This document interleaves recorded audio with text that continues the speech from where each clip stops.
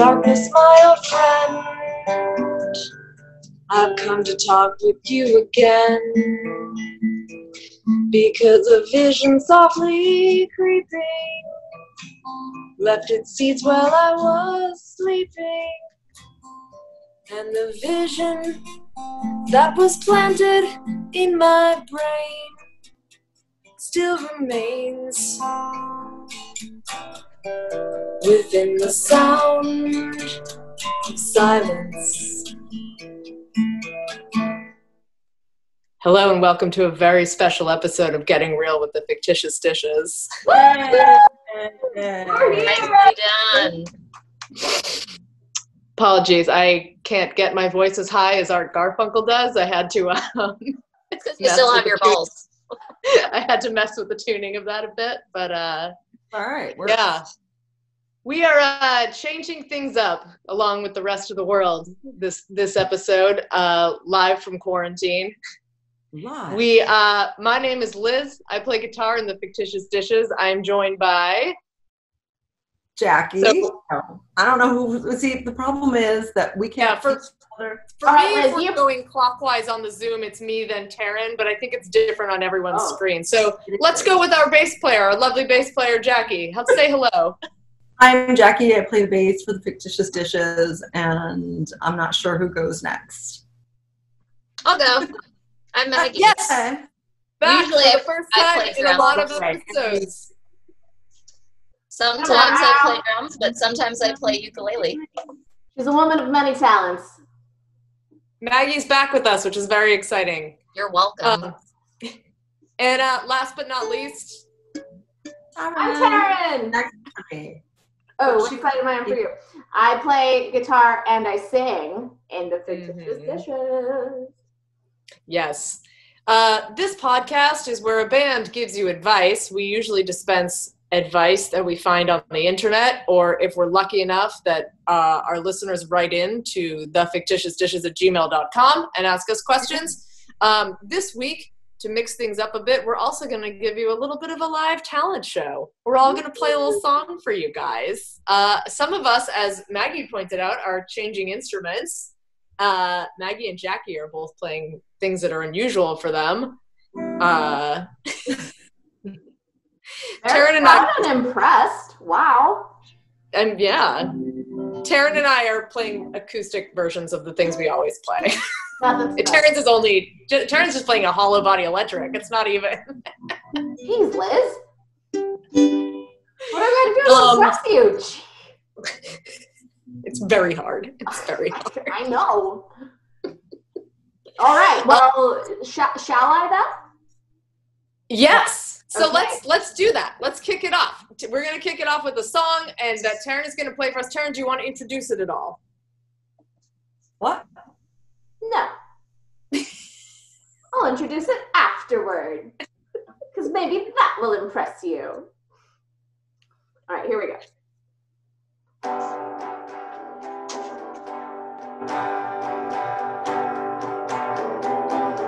You are a splendid butterfly. It is your wings that make you beautiful. And I could make you fly away, but I could never make you stay. You said you were in love with me. Both of us know that that's impossible. And I could make you rue the day, but I could never make you stay. Not for all the tea in China, not if I could sing like a bird. Not for all North Carolina, not for all my little words. Not if I could write for you the sweetest song you ever heard. It doesn't matter what I do, not for all my little words.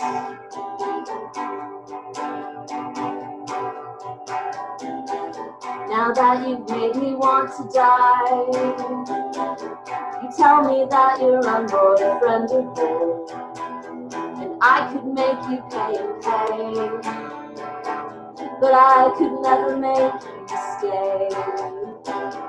Not for all the tea in China. Not if I could sing like a bird. Not for all North Carolina. Not for all my little words. Not if I could write for you the sweetest song you ever heard. It doesn't matter what I do. Not for all my little words. Yay! Some of you might know that song as All My Little Words by the Magnetic Fields off of 69 Love Songs. Disc 1? Disc. Showing my age. Beautiful. Thanks. Dare I say to 69 Love Songs, nice. All right. So according to our programming list that we've pre-agreed to before recording this, I believe we have Maggie up next. All right, just getting set up here. On the ukulele. Did I get the accent right? Ukulele. Yohali. Okay, this is Take On Me by Aha. We're talking away. I don't know what I'm to say. I'll say it anyway. Today's another day to find you trying away. I'll be coming for your love, okay? Take on me. Take me on. I'll be gone in a day or two.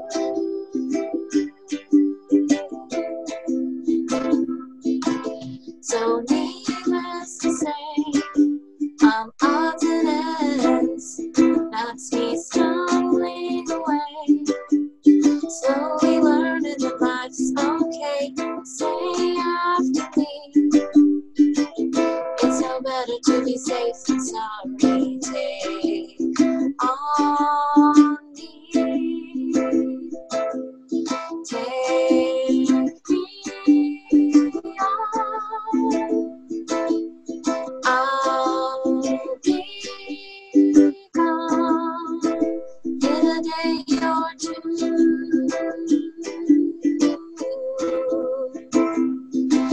The things that you say, is it my fault just to play my worries away? All the things I've got to remember, shying away. I'll be coming for you anyway. Take on me. Take me on. I'll be gone in a day.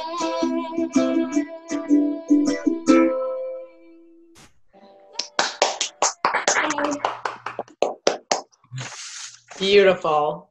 Lovely. And with that, let's get into some silly. Voice Yeah, let's get to the Maggie. point of this podcast. Yeah, what is the point of the podcast? All right. This comes from Reddit. Liz left out the person's name, so we don't know.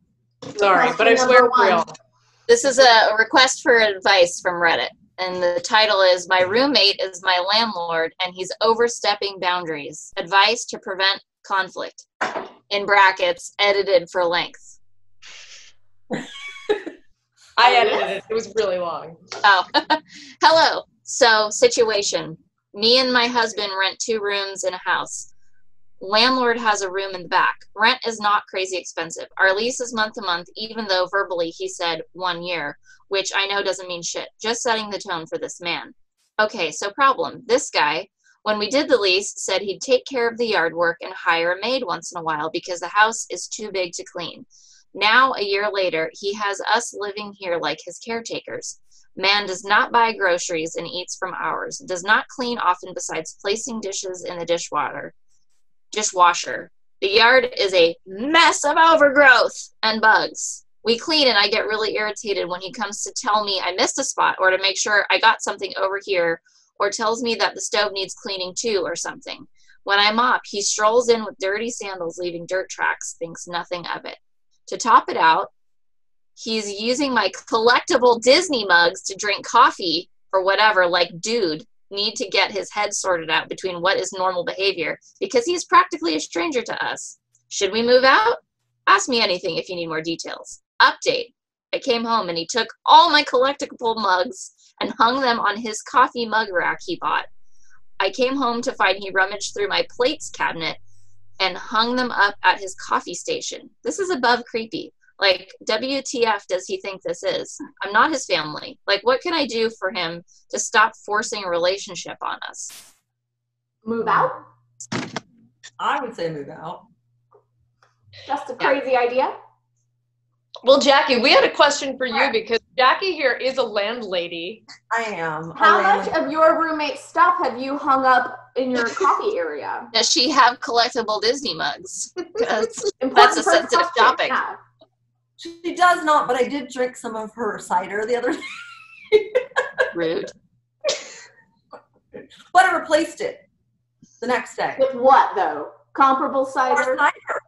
Did you pour water into the rest of her cider? More Like cider. a teenager? I got it more cider. I gave her more cider. Anyways, Same kind of cider? I asked her, yes, the exact same. You asked permission, that's different. I asked permission first. I said, can I have one of your ciders? And she said, yeah. And I drank 4. Oh, that's... So I told her that I was going to replace it, and I did. Anyways, yeah, I don't know. Like, it's weird, you know, if I don't go into my roommate's cabinets or in her room or any of that. That's her stuff, you know.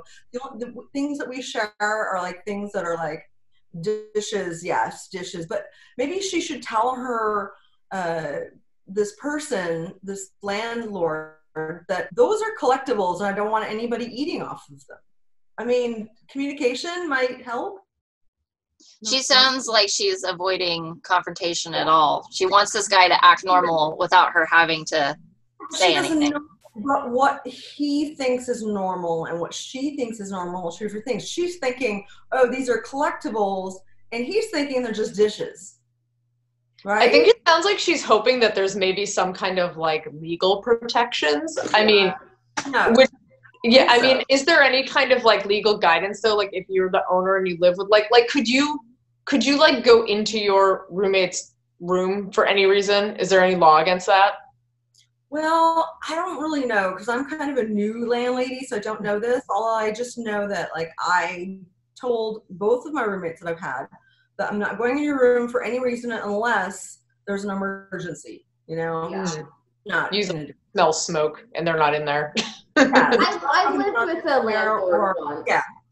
And he would go into my room to vacuum, which really pissed me off because I'm also sounds like this lady where I have boundary expectations. And you gotta lay out the boundaries first. Yeah, and it was a sort of thing where he was like, he said what you said, Jackie. He was like, I won't go in your room, but he thought it was fine for him to go in and vacuum. I was like, no. Nope, I don't go in there. And he said, well, it's new carpet, so I'm worried. I was like, if you're worried, you can ask me to vacuum, or like under no circumstances should you be going in there. And I was like a student. All I did was learn at the time. Like there was nothing. I wasn't doing anything weird. Like. So, unlike now where you do weird shit constantly. Huh? Oh yeah. Unlike now where you do weird shit constantly. Yeah, but that's because I only have me coming in to vacuum up my shit. So that's a different story.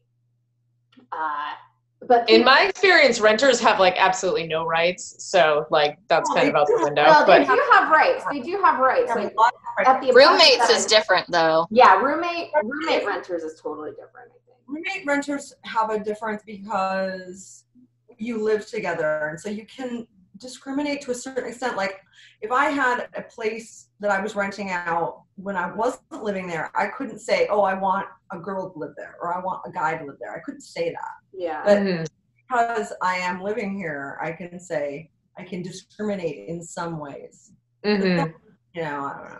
And so in her post, did she say that her collectible dishes, which is, I feel like is another issue that we should talk about, were they in the common area? Because also kind of roommate law is like anything that's in the common area is common, right? So I was thinking that if she doesn't want him using like certain dishes and stuff, like she shouldn't have them in the kitchen. They shouldn't be out. Yeah. Because if a dish is in the kitchen, it's like anyone can use it. I guess unless she like expressly told him not to, but it doesn't sound like she did. No. It seems like she just expected him to know that a Disney mug was not to be drunk out of. And yeah. A mug in the cupboard is a mug in the cupboard when you want your cup of coffee, Mm-hmm. Yeah, I think she needs to talk to him. She needs to be like, hey, we had an agreement that you were going to do X, Y, Z, and you haven't done any of it. Yeah, especially the yard. And by the way, yeah, lay off the fucking Disney mugs. Yeah. By the way, don't put your lips on my Disney mug. And then if he's like, don't no, I them. didn't say that, or like, yeah, sure, I'll start doing it, and he doesn't, then you just got to move out. Yeah, I hate to say that because it's good to be brave and like meet confrontation, but like if a guy's being weird and you're living with him and you don't have to, just move. Like it's gonna save you a lot of trouble. Like moving sucks. It's true. But, and like, where's her husband in all this? Is her and the husband like double? Yeah, they can like two against one, right? That's a good point. Yeah, or like I get like some women are a little, maybe this guy's kind of creepy. I don't know, but like like have her husband talk to him. Yeah, or like, dude. But maybe the husband is also on the side of like, dude, who gives a shit? They're just coffee mugs. Yeah, I know. Or like you said, though, the two of them could get together and kind of give each other moral support and be like, hey, mow the lawn. You said you were but she doesn't anywhere in here say like how her husband feels about any of it, which makes me think that like he doesn't have an opinion about any of it. Yeah, maybe it's just her. I mean, it's her Disney mugs, not his. Well, true that. That's not what the good state of California has to say about that. We don't know where they are. We don't know where they are. Maybe wherever they are, Disney mugs have a separate byline in the marriage clause. They have a prenup. They have a prenup for the Disney collectibles. Yeah, I hate like to say she's saying that him like hanging. She's saying that him like hanging all her mugs on his coffee rack is like beyond creepy. Like he might think he's being welcoming. Like, look, I made us a little coffee station. I don't know. It could also be like, oh, maybe he's trying to take ownership of her coffee mugs. Like suddenly he's displaying them in his corner of the coffee area. I don't know. Who knows? All I know is that when I was a roommate, if I didn't want somebody touching my shit, it just never saw the light of day, or it lived in my room. And those are roommate rules, right? Like, if your roommate didn't want you drinking her cider, she'd keep that shit in her bedroom. No. If you had like a handle of vodka brand vodka in your early 20s and you didn't want your shitty roommates drinking it, you didn't leave it in the kitchen. You kept it in your closet. I kept it in my closet. It's 100%. I'm remembering the bottle of Jack Daniels in my closet. Yes, that's exactly what you would do. That's where it lives. So, I don't know. Maybe she needs to have a little bit of a backbone moment and talk to the guy. Or have a she and the husband need to lay it down. Or like, unless these things happen, we're moving out. And if the guy doesn't fall in line, then move out. Simple. And also, accept that that's just kind of like roommate protocol. You don't want your shit touched, throw it away like a squirrel. Advice dispensed. You're welcome. Question. Oh no, next we have the lovely Jacqueline, the most elegant landlady I have ever laid eyes on. Look at that robe. God dang, I was thinking about that robe today. I got this, my uncle got this for me from either Japan or China. I'm not quite sure. Very nice. The Far East. That contrasting lining. The Orient. It's like that's not PC. I stopped myself from saying that. I didn't. I am wearing my Big Lebowski sweater, so we can talk about Chinamen. Yeah. The non-preferred nomenclature. Asian Americans, please. All right, sorry. So am I singing? Am I doing a song? Yes, please. Yeah, take us away, Jackie. Can you hear me? Can you hear the guitar? Yeah. All right. What am I doing again? All right. I'm going to do a song that Grace Slick sings.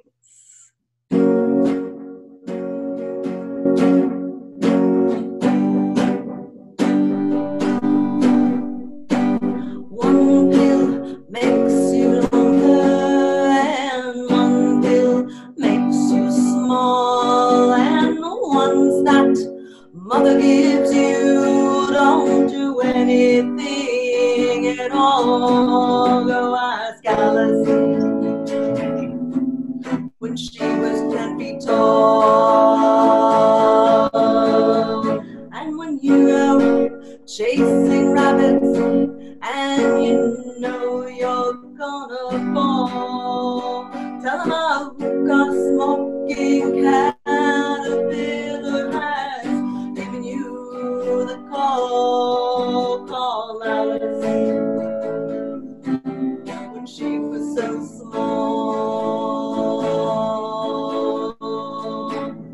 One man on the throne can tell you where to go, and you just had some kind of mushroom, and your mind is moving low. Go ask Alice, I think she'll know. When logic and proportion are falling sloppy dead, and the white knight is talking backwards, and the red wings overhead. Remember what the book said. I always fuck that up. Feed your head. Feed your head. Feed your head. Okay, For people enjoying just purely the audio version of this, they really missed out on some great interpretive dancing going on. I kept messing up that stupid C chord. Oh, sounded great. Good. Sounded great. good. Never apologize. Gotcha. I was transported to the Haight Ashbury. That was my portion of the talent. Talent portion. My portion. Talent. Jackie, he's not behind you. This is Henry. Henry's a dog, everyone listening at home but not seeing. Yeah, are we going to put this Zoom visual on YouTube? Is that something we're going to try to do? Do it. Okay. Oh, yeah. So those That's of why you we who all are got done up in our beautiful makeup tonight. we All I put on was lipstick. I haven't worn makeup in 3 weeks, and I did not tonight. Well, it doesn't show, Liz. Radiant as ever. I'm wearing my faux fur though. Ooh la la, it's faux. Yeah, it's chilly in my garage. Oh. There's chili in your garage? Mm-hmm. I'm gonna do that. All right, so Oh, up Liz. next we have the talented, endlessly talented Elizabeth singing Yes. a song brand new to all of us. Do we get the pleasure of the Scottish introduction? Oh yeah. I just for Taryn, because I forgot her birthday this year. Yay! I will introduce the Scottish. A la Yeah. Scrooge McDuck. Sorry, guys. I didn't learn a new song except for the very beginning of The Sound of Silence, which you heard at the top of this episode. But so you're going to hear a good old-fashioned dishes song. Yeah! We love the dishes! Saves you editing one in later. Yep. This song is called Union Pacific, and it's by the Fictitious Dishes.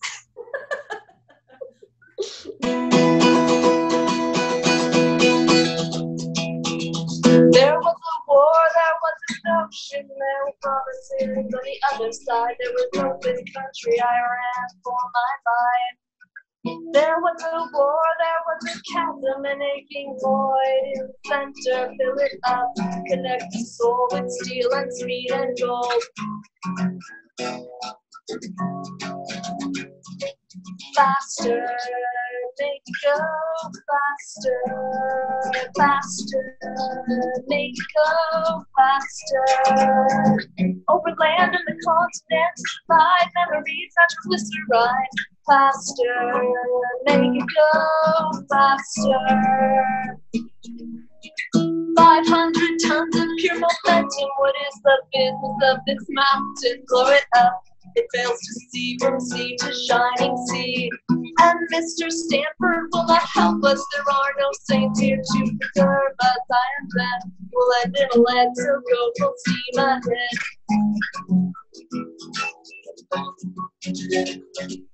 Faster, make it go faster, faster, make it go faster.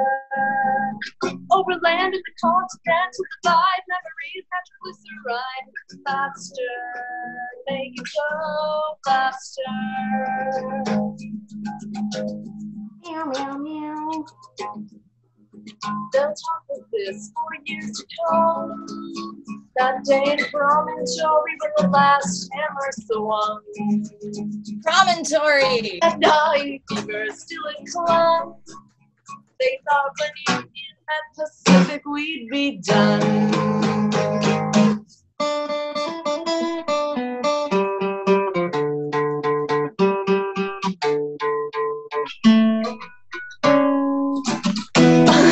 Thanks to elevator, there's nothing left to be afraid of. Pistons chugging, switches humming, the blades were always running.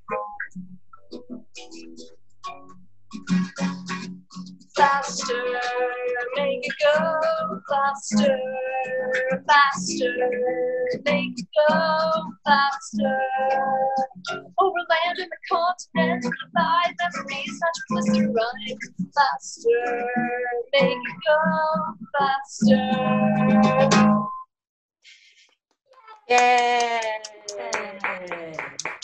Thank you. Good. Song's not really acoustic ready, but Sounded great. I think it sounds awesome. We always joked about doing our like unplugged version of our album. This is our chance.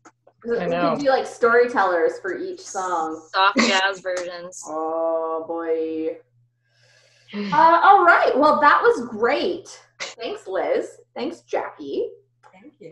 We've got one more question for our happy listeners. Maggie?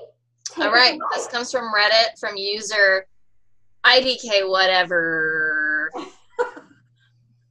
How can I actually show my cat how much I love her? Oh. Like, and that's actually. it. That's the whole question. That's the whole question. That's the question. Dear listeners, if you have any suggestions, feel free to write in, post them on the Facebook or the Instagram, maybe even with the demonstratable video for us to watch of how to express love to your cat. Then we can share it with Hashtag see a cat, show a cat. See a cat show. I just got somebody did a see a sip, take a sip thing to me today. Mm-hmm. I've never done a story on Instagram, but I did it today. Oh, congrats. Thanks. It was all for you, vaudevillain. So do you guys have any advice for this person, though? I must admit, I am allergic to cats. I've not spent a ton of time around them. So I don't really know how you're supposed to show them that you love them. I think the stereotype is that cats are notoriously fickle and a little hard to show your feelings to. But No. Maggie? Unwarranted. Completely unwarranted. I probably am the most experienced cat person of the group. Maybe Jackie. That's not true. I've had lots of cats growing up. Yeah, but have you had any as an adult? No, but I did come over and pet your grandpa once or twice. Grandpa. Oh, little grandpa. R.I.P.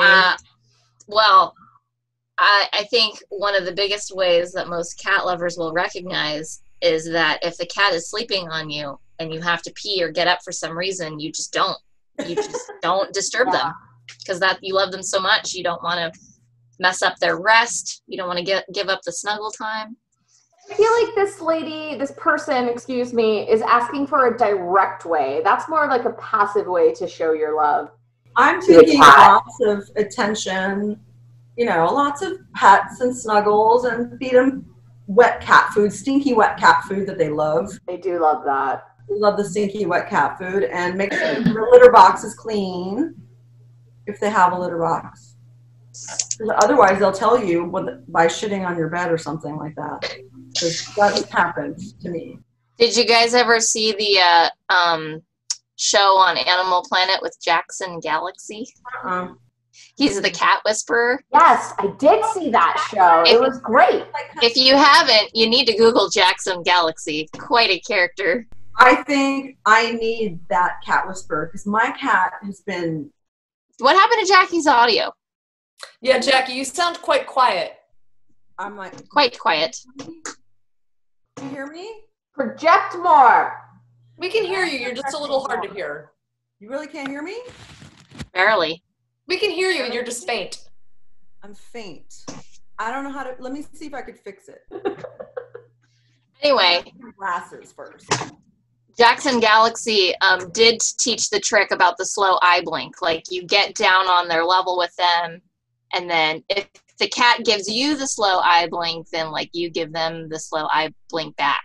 And that's, like, a way of being that's like, that's what the first responder on Reddit recommended, right? Yeah. Is that like a And then trust thing? Like, you don't need to be on your guard with each other? Like, you're it's just their body language, yeah. I'm checking my market. Their love language. Check. No, we can't hear you. We could hear you before. Really? I asked you guys if it was okay. Now you sound okay. I think you just need to sit closer. All right. I don't want to sit this close. All right, here. I'll move the whole table. So yeah, I think the slow blink is like the most scientific thing, but other than that, yeah, the cuddles, snuggles, cared for, Showing you all meeting their needs. You know what? I will say, just a little PSA that when your cats are around 7, you got to get their teeth cleaned, and it's expensive because they have to be put under to do it, but it will prolong their lives and their health quite substantially, so it's worth it. And that is one way to show your cat you love them, even though they won't enjoy it, but they'll probably enjoy being alive and healthy longer. Yeah. I don't think I've ever gotten my cat's teeth cleaned. I've had a million cats. I've had one cat that lived to be 16. Wow. And I had another cat live to be 14. I think 16's the oldest, though. And I never cleaned her teeth. But I am with you on the nap situation, Maggie. That was one thing my sister and I, when we'd come home from high school, because you remember you'd get out of school early, 2:10. Awesome. Come home. We had 2 cats, 2 sisters. Each of us gets a cat. We'd take a nap after school. It was great. I agree. Living the life. Get off the sofa till my dad came home. I used to like my cat. My last cat that I ever had was part Siamese, and he loved to spoon and he loved to talk, and he was just the best cat ever. And yet, kind of an asshole cat at the same time, because cats can be assholes. Yeah. But he was more like a dog than a cat. He was really cool. I had a part Siamese cat, one of these post-high school nap time cats, and he would fetch. You could crinkle up a paper ball, and he was like, "What is that?" He'd throw it down the hall. He'd get it and go, "Wow," come back, and then bring it back. He'd play fetch with the cat. Yeah, I swear Siamese are kind of like dog cats. Your what? Your dog cats? Siamese are like dog cats. They're cat dogs. Cats. They're very vocal too, huh? Yeah, tell me about it. So in short, it sounds like we don't have a real answer for this lady. No, and I don't think I think she just asked this question. It's a dumb question. It seemed really important. Honestly, though, I feel like Michelle from Le Saboteur could have written that question because she so loves her cat and like legit would like what her cat would like probably die for her cat. So I feel like she could have written that. Honestly, it was just the structure of the question. Sorry, Jackie, go ahead. The person that wrote it is kind of like they know what the cat needs. They know what the cat needs. They know what the cat wants. They just want to ask a question. I don't really know. The structure She's of got a a person. low tolerance tonight. She doesn't want to put up with anybody's love bullshit. Not here for it.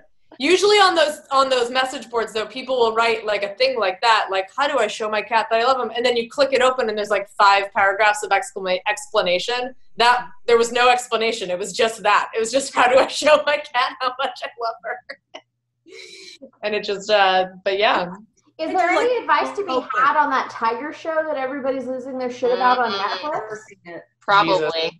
That thing is out of control. I have seen the entire thing. My husband's watching it in the other room right now. It's bonkers. I'll fill you in later. Yeah. Well, I'll just watch it, and then we can have a whole podcast about it where we review shit we're wasting time on. I mean, yeah, it's worth watching if you enjoy like being up on culture and you want to know what everyone is talking about for 2 months. In terms of like parts of it, I don't know. I have a lot of thoughts on it, probably too many for this podcast. But also, if you're a big time save it for the podcast, Liz. Yeah, I'll save it. Well, save it for the next podcast, Liz. Yeah, it's like hard to tell if they're kind of like making fun of some of the people, but then some of the people deserve to be made fun of. But then there's some people who I legit feel very badly for in it, and yeah, there's like. I won't say there's no good people. Among like the 3 main people it focuses on, like they're all awful. And there are other like some animals are not necessarily animal abuse, but there are some animals living in conditions they should not be living in, which is a bummer. So and I much more of a bummer. Like some people I know have a really hard time watching that kind of stuff. So yeah. Be warned about that. On that note, thank you so much for tuning in to this special edition of Getting Real with the Fictitious Dishes. We thought we would change it up a bit for these changing times. We hope you enjoyed it. If you would like advice related to the pandemic or not, as you can see here, we're kind of trying to keep it light, keep everyone's mind off of things, but write to us at thefictitiousdishes@gmail.com. Check us out. If you have a talent that you would like to share on the Fictitious Dishes talent show, we can Zoom you in. If you show your wiener or other genitalia, you will not be invited back. No wiener. I thought you were saying we will Zoom you in if you show your wiener. Period. No, that's a caution. It will not. I was going to YouTube. This shit isn't live. But if you can do like magic or draw some stuff, it doesn't have to be like dance. Yeah, you could do a little dance. You could show us how to chop a carrot. I don't know. People have skills. Chop a carrot? What? I was chopping carrots earlier tonight, and I was thinking there must be an easier way. I have that feeling about cutting cantaloupe. Like, there's got to be a real way to do it.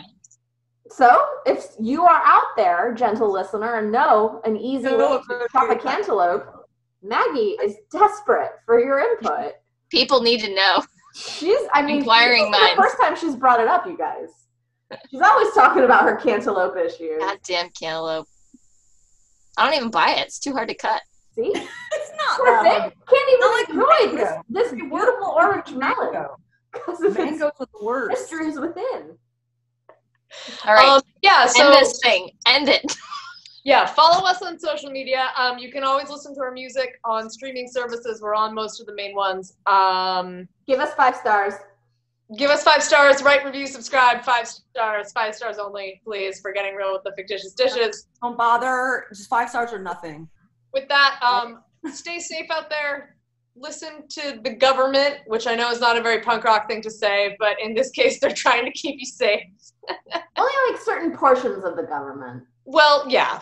The ones that are telling you to try to stay inside and wash your hands. Listen to scientists. Yes, thank you. Is what I was trying to say. With that, have a good one. Bye. Buenas noches.